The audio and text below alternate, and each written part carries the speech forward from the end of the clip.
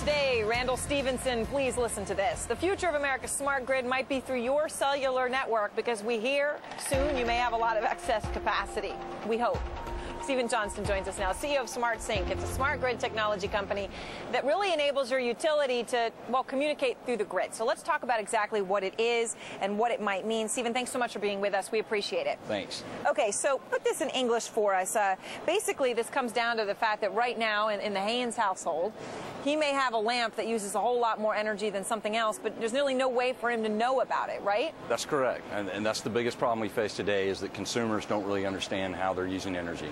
And the smart grid is all about taking that electricity usage so that we all become better users of energy and become more efficient. So Mark can see, well, I've got this one thing costing me a whole lot more, and changes consumption as a result. That's correct.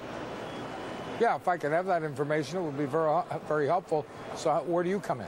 Yeah, well, we create smart grids for the utilities, and we work with the big commercial carriers, AT&T, Verizon, T-Mobile, Sprint, and what we do is have an end-to-end solution. It starts with software, then communication devices, much like phones, except they're data devices that would go in meters to make them smart meters, or connect to other appliances or assets within your home so that you can understand your energy usage information, have it available anytime you want it. How much is this going to cost me? Well, you know, any investment in technology costs money, but the real benefit is the long-term savings that actually would come to you. If you look at the statistical studies, say that if you have your energy information, you can reduce your energy consumption by 15% just by knowing what that energy usage is. So your bills go down every month, and you're saying that would, over how long would that make up for the extra cost of I guess, installing this meter or whatever? In some cases, it pays for itself in one day. For example, if you have a bad air conditioner and you realize that your air conditioner is pulling on your energy usage, you may be able to identify that immediately based on information you're getting from your smart meter or smart grid. Other cases, you may enjoy those benefits over time. But the bottom line is, as consumers in America, we have to have a better understanding of what our energy usage is so that we can become better users of energy. I understand all that. I still don't understand where you come in. Yeah, so we create the software and the devices. The software goes where?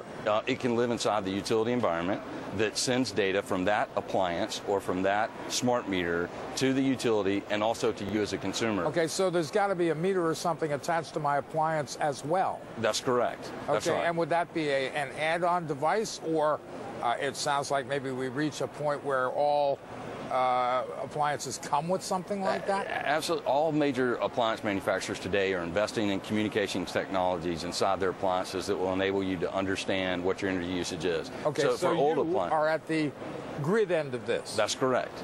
And we build all the software, all the communications platforms that enable you to get that information. But the unique part of it is that information is coming to you over a digital cellular network.